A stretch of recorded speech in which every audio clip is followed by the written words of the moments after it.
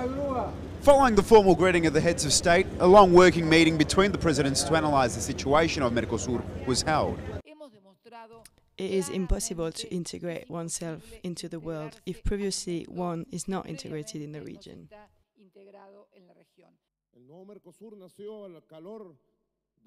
There is a new Mercosur, born in the fire of the leadership of Lula, Kirchner, Tabaré, the leadership of Hugo Chavez and his obsessive drive.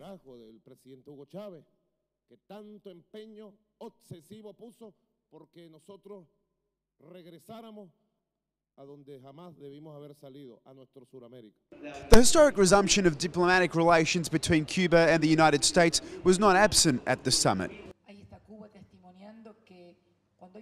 We are very happy as Argentines, as South Americans, as global citizens, as political activists by the announcement of the restoration of diplomatic relations between Cuba and the United States.